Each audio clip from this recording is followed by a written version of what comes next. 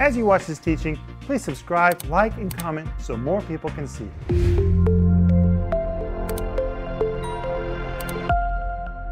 My name is Rick Renner, and today I'm in the upper room in Jerusalem where Jesus served communion to his apostles. But as you study the New Testament, you find believers then regularly begin to partake of communion. Why? Was this just a religious formality? I don't think so. Jesus was not really a religious kind of guy. Everything that Jesus did had significance and meaning. So what was the significance of that bread? What was the significance of that cup? Was this just a new religious ritual, or was Jesus really communicating something to them and to us? What he was communicating was so important that it became a tradition in the church that we still practice today. Why communion? Why do believers all over the world love communion so much? What is the reason for communion? Why do you need to practice it? That's what I'm going to talk to you about today. Stay tuned for a teaching you can trust, a message that will inspire, strengthen, and equip you with vital insights and understanding from the Word of God. Here is Rick. Welcome to today's program. My name is Rick Renner, and Denise is with me again today. Denise, thanks for being with me. Rick, thanks for inviting me. You know, I'm excited about this communion subject. You know, on Friday of this week, we're going to be receiving communion, me and you, and our TV family together. That's why we have the bread and we have the cup here, because on Friday we're going to receive communion. So we want you to prepare your bread and your juice, and we're going to receive communion together. But we need to know, what is communion? Why do we partake of communion? Everyone does it. Every church does it. Jesus commanded us to do it. Why did he command us to partake of communion? We need to know why we do this. It's more than grape juice and crackers. It really has meaning, and we need to know what is the meaning of communion.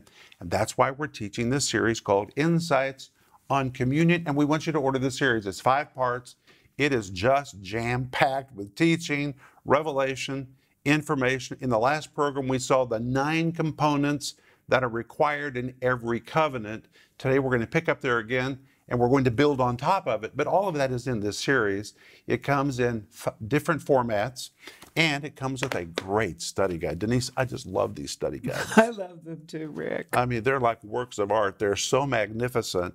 They're really like books. They just contain gems, such in-depth, profound studies, and it will reinforce everything you see or you hear in the series that you order. So order your study guide and your series today.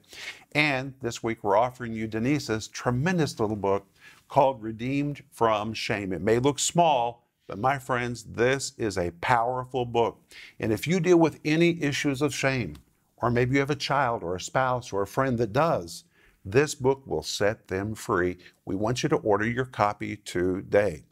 But today, we're going to return to our subject about communion. What is the significance of communion for you and for me? Now, yesterday we saw the 9 components of a covenant. That is very foundational to understand communion. And today we're going to go back to those 9 components and see how every one of them has application for us who know Jesus.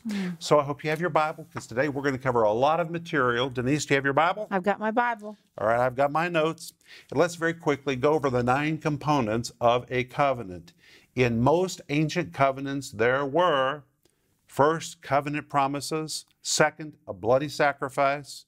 3, a bloody path. Number 4, blessings and curses. Number 5, a mingling of blood. Number 6, a change of names. Number 7, an exchange of gifts.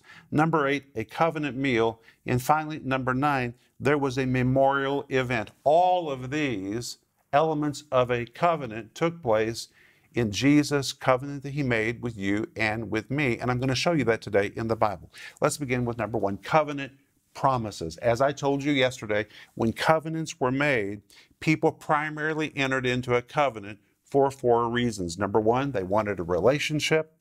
Number 2, protection. then trust, then love. These things were guaranteed. You could depend on them if you entered into a covenant. And in every covenant, there was an exchange of promises. That's why promises are made when people get married and they have a marriage vow. All of that is based on the ancient tradition of making a covenant. That's where that comes from. Well, the Bible tells us in 2 Peter chapter 1, verse 3, because we are in covenant with Jesus. Listen to this verse. According to his divine power hath given unto us all things that pertain unto life and godliness. Jesus made a covenant promise with us that he would give us everything we need for life and for godliness. That is so Hallelujah. powerful. And when the Bible says hath given, the Greek word really means to bequeath, to amply provide, to generously donate, to fully supply. He has bequeathed to us everything. By the way, in Greek, this is the word panta. It is all things. It is all inclusive, nothing excluded. He has literally given us everything that pertains to life and godliness. The word life is the Greek word zoe, which in this case refers to natural life. The word godliness, the Greek word eusebia, which refers to spiritual life and eternal things. God has given us everything we need, both for life and for godliness. You see, some people think God's given us everything we need for eternity, but he's also given us everything we need for life. There are covenant promises that were made to us. We were given the blood of Jesus, the Word of God, the power of the Holy Spirit. We were given salvation, which includes soundness of mind, healing, preservation, deliverance. All of that is for life. But we were also given promises of godliness, the power of the Holy Spirit to enable us to walk with God, the promise of heaven. We were given promises for life and godliness. Hallelujah. Hallelujah. Then look at verse 4.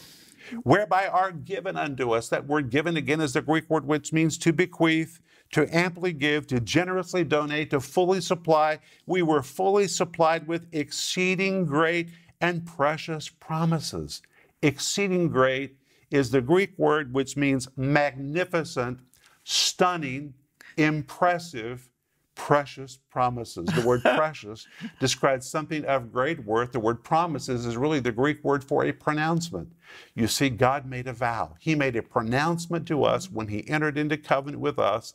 And the pronouncements, the promises that he made, they are precious, they are stunning, they are impressive. In fact, the Bible says that by these ye might be partakers of the divine nature. As I told you yesterday, when you received somebody else's blood, it was like a blood transfusion took place, and you literally became a partaker of that other person's life. We became partakers of the divine nature. And actually, the word partakers here, listen to this, is from the Greek word koinonia, which is from the word koinos, which refers to things that are common or mutually shared, such as property that jointly belongs to two or more people.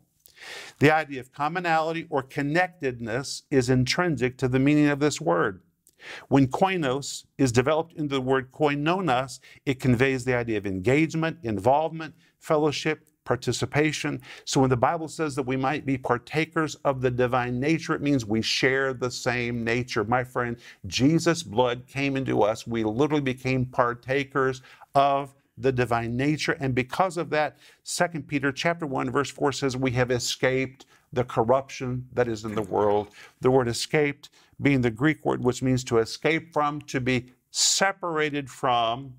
The word corruption is the Greek word which describes corruption, decay, perishableness, rottenness. When the life of God came into me and you, it literally separated us from all of that. We became real participants, real sharers, partakers in the divine nature because the blood of Jesus came into us.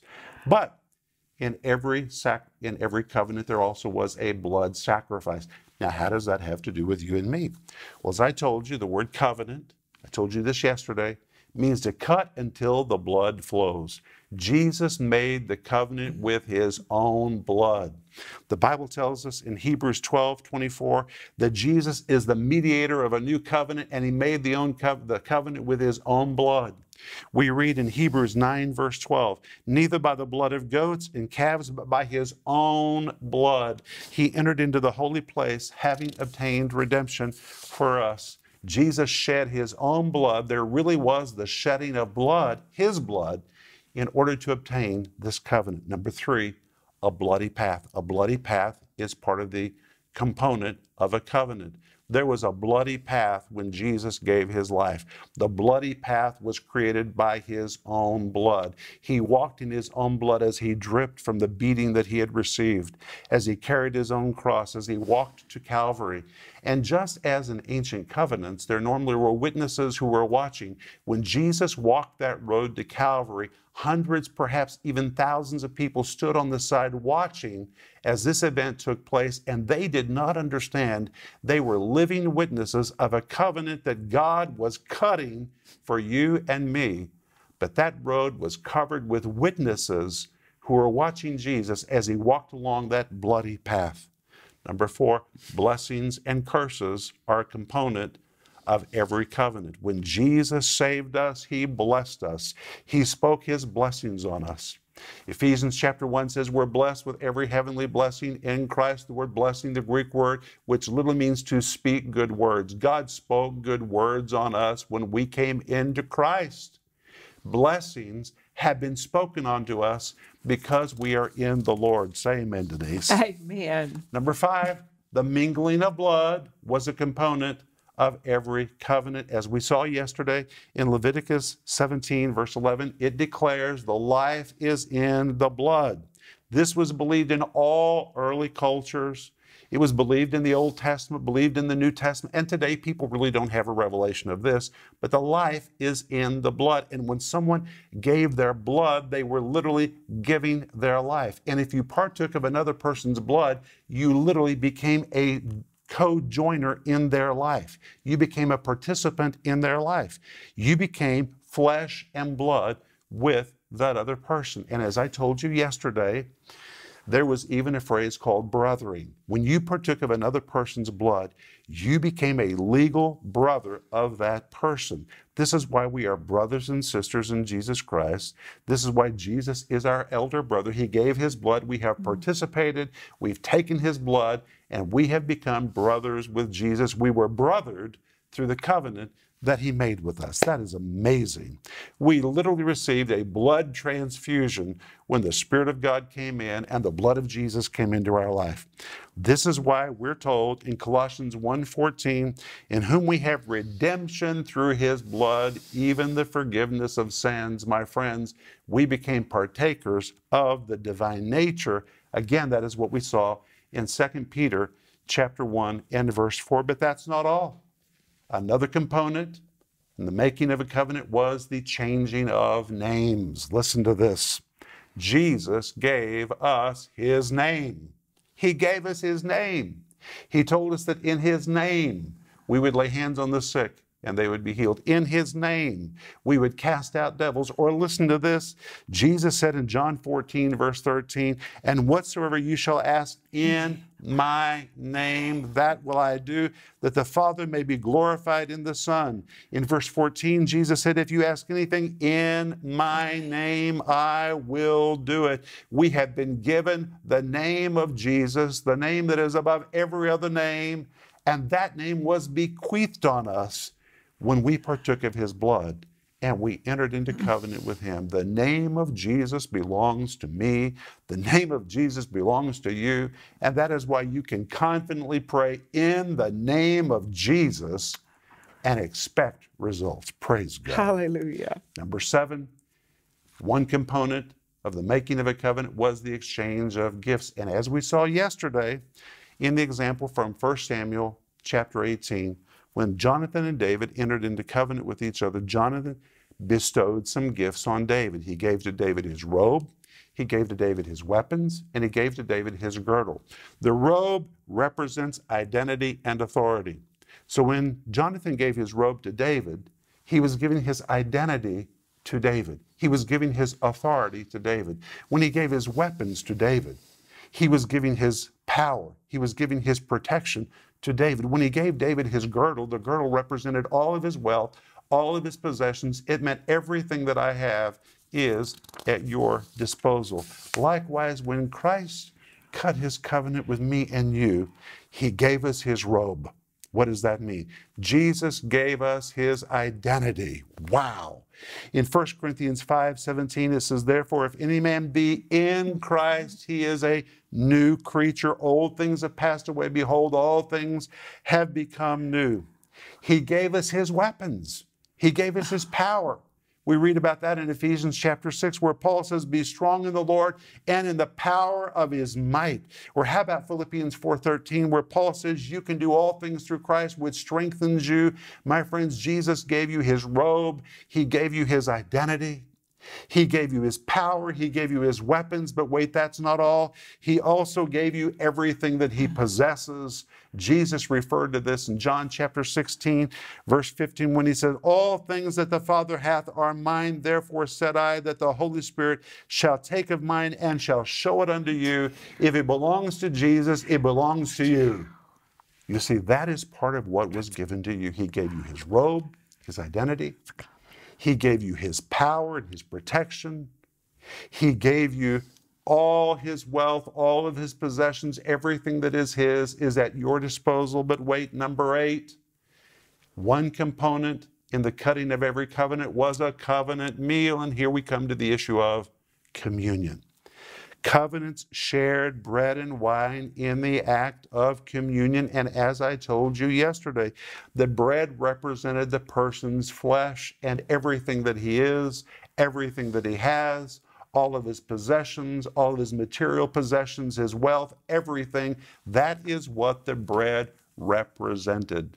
And when you gave someone the bread in the act of communion or in the act of making a covenant, it meant, I'm making a commitment to you. There is nothing I will withhold from you. Everything that I have is at your disposal. But wait, what about the wine? The wine represented a person's blood. It was the equivalent to saying, I'm not just making the promise of my possessions. I'm not just making the promise of my wealth and everything that I have is yours. I will put my blood behind it. The two of these together were powerful. A person guaranteed the promise with their own blood. That is so amazing.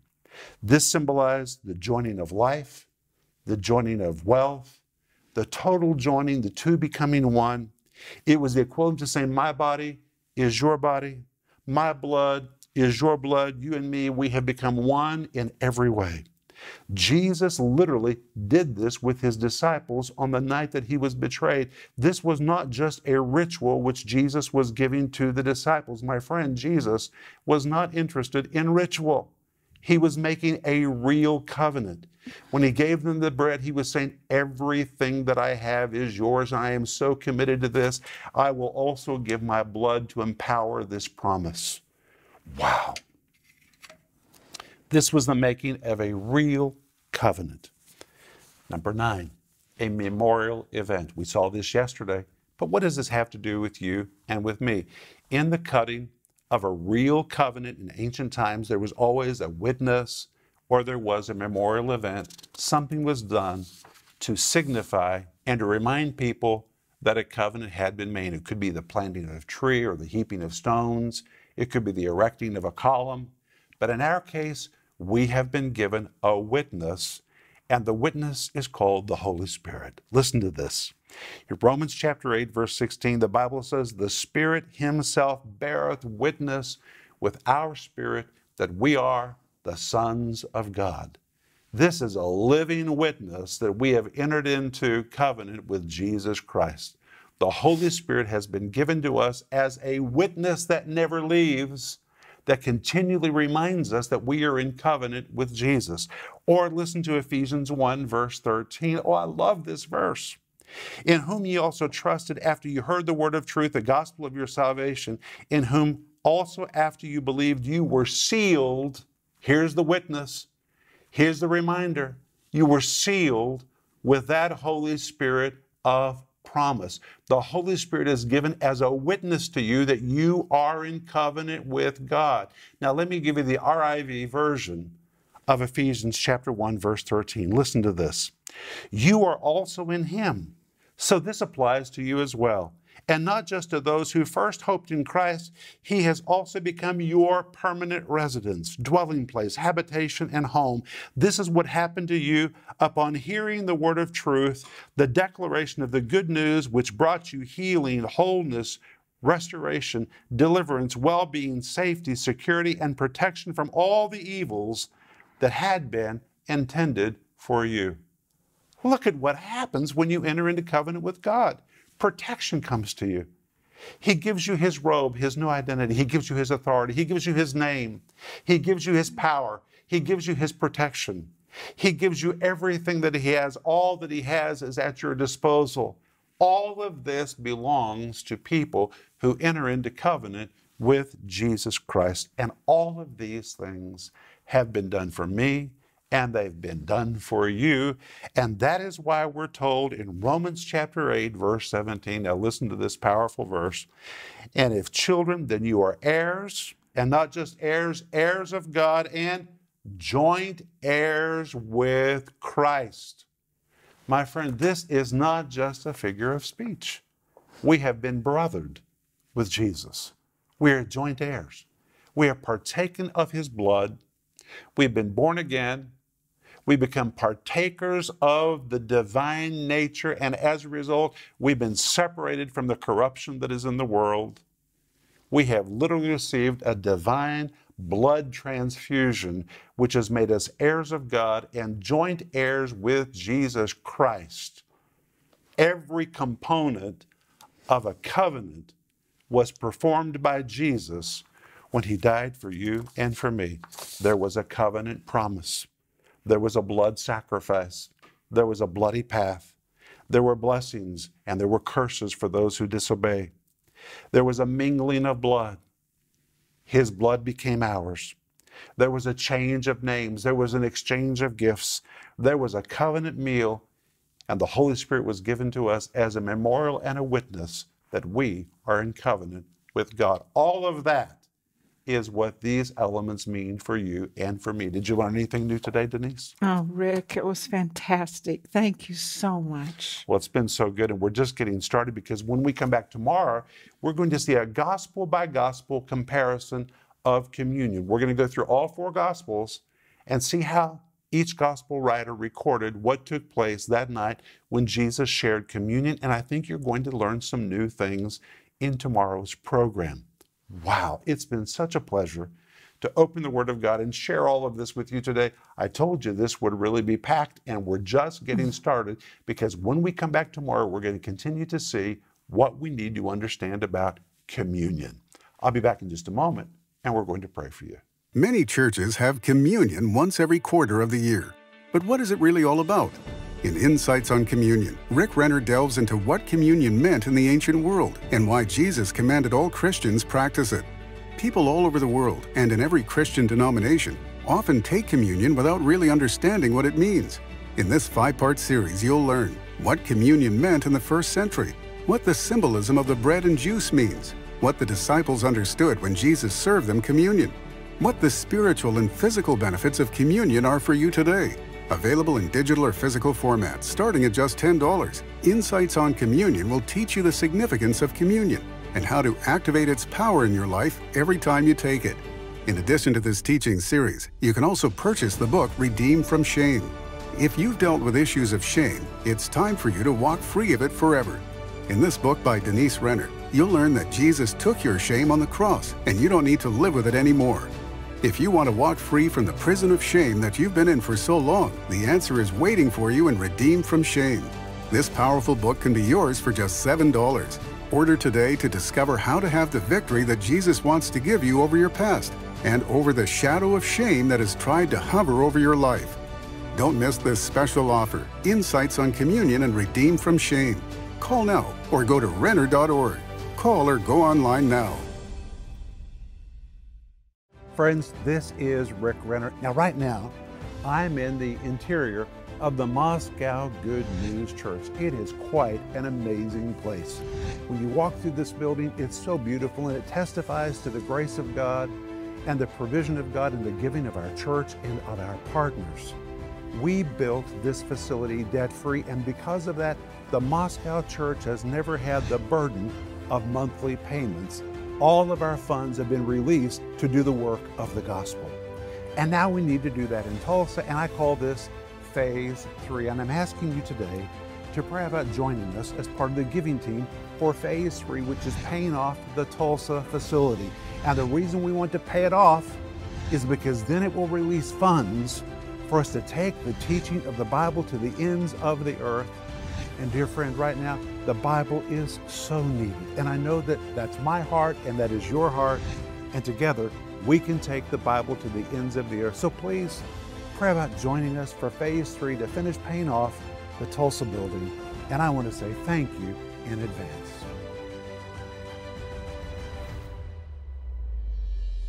Denise and I want to say thank you for joining us today for the program that has just flown by. It has been so jam-packed with insights about communion. We're offering you my series right now, which is called Insights on Communion. You need to hear it and hear it and hear it. It is just so full of insights on communion, which you need to understand. It comes with a marvelous study guide. We're also offering you Denise's book called Redeemed from Shame.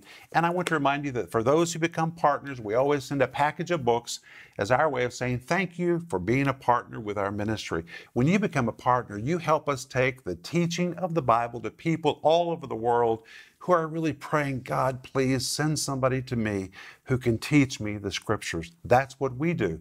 But we can't do it without the help of partners. And when you partner with us, we become a team. And together, we take the living word to people that are just starving for the word of God. And when you become a partner, that's a financial partner, we immediately send you a package of books as our way of saying, welcome to the partner family. But Denise, hasn't this been good today? Oh, Rick, this has been so fantastic.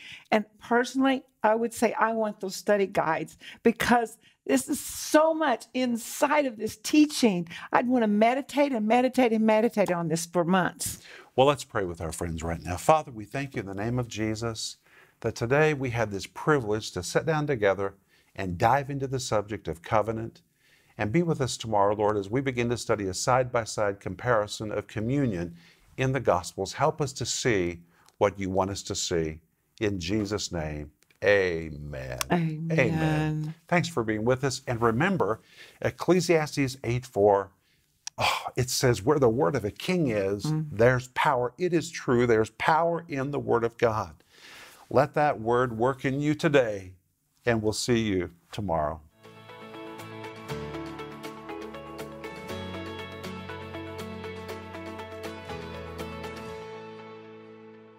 If you enjoyed this teaching, please subscribe, like, and comment so more people can see it.